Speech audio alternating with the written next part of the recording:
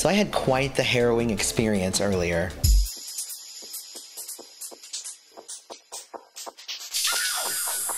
Hey everybody, welcome back to Prince's Friend, exploring music through Prince.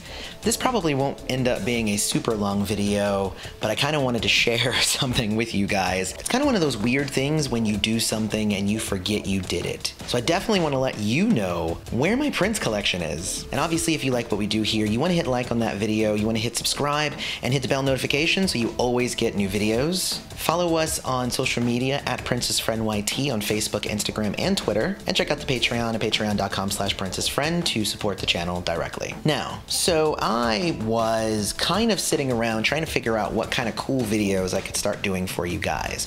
I actually have enjoyed doing some unboxings for you. So I was thinking, you know, I could go to my son's room, take down the box of all of my Prince CDs and stuff, and I could start doing some unboxing videos for all of you.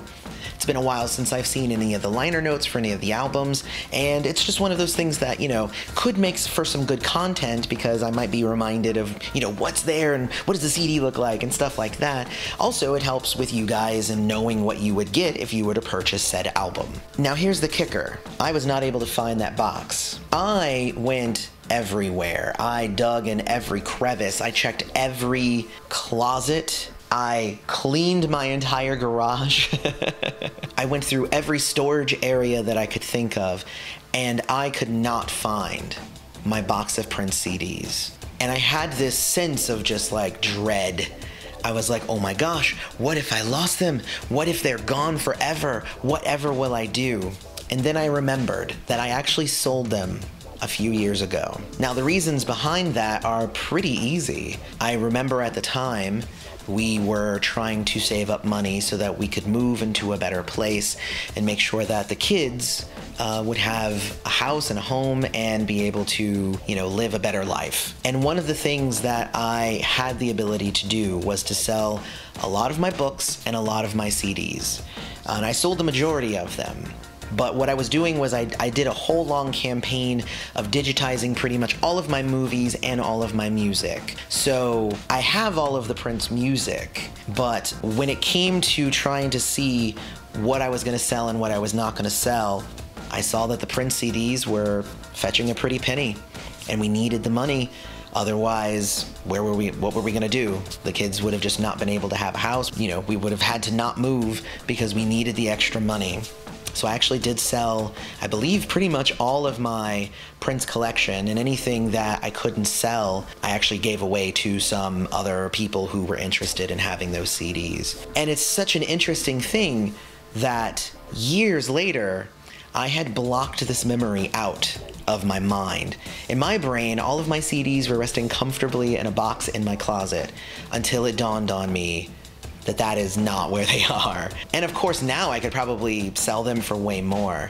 But just so you know, I do have all of the music from all of the CDs that I had, and some other friends have been able to share other digital works with me. I have had the thought of possibly restarting my CD collection, starting with For You again and buying each one in order and just having a ball doing that.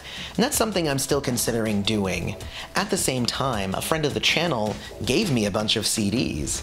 And I had the option. I could have kept them for myself, but instead, I decided to start giving them away to all of you.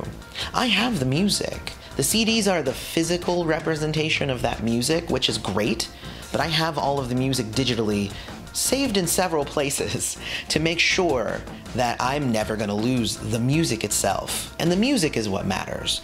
Having it in physical form, be it vinyl, CD, cassette, whatever you want to have it, the physical medium doesn't matter. The music is what matters. And it's weird because I was scared when I realized that they were just gone forever.